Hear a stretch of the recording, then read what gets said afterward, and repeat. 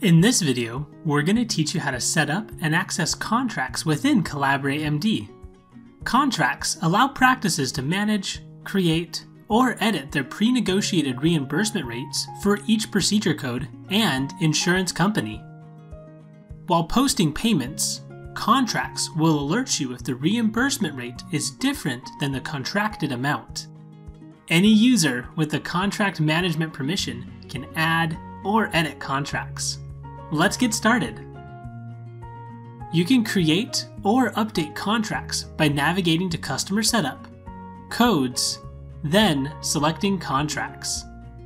View your current contracts by clicking Show All, or locate them using the search field.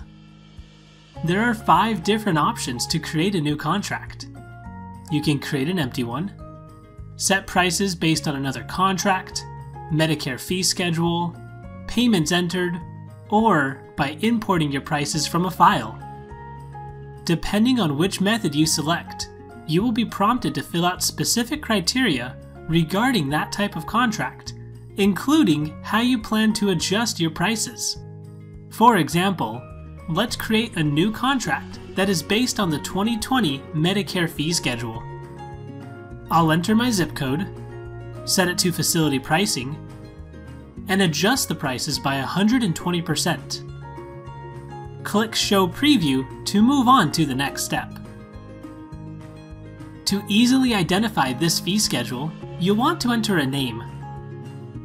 Use the Type dropdown to define what type of contract, capitation, or free for service.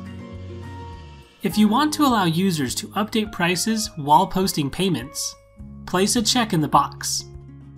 Below, all of your procedure codes in your local list will be shown for your reference. As needed, update the prices for the codes or exclude them from this contract. The Payer side panel is used to associate a contract with a specific payer. Click the Add Payer Association button, then search for the payer record and determine how the prices should apply to that payer. You can also view or add associated contracts from the payer screen by opening the payer and clicking the Show Contracts link. That's all it takes to create and manage your contracts.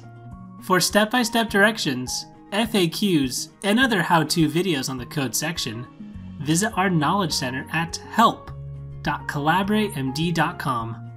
Thanks for watching.